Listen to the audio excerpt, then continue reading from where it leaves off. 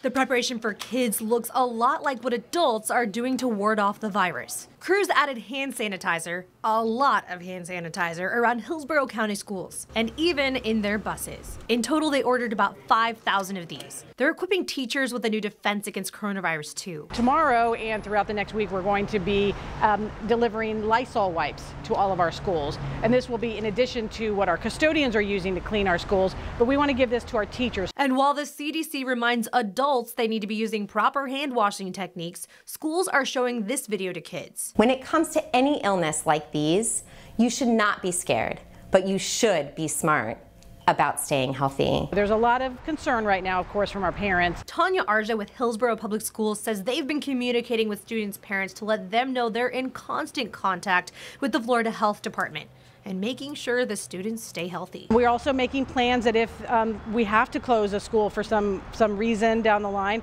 that we will make sure that we have a continuity of learning.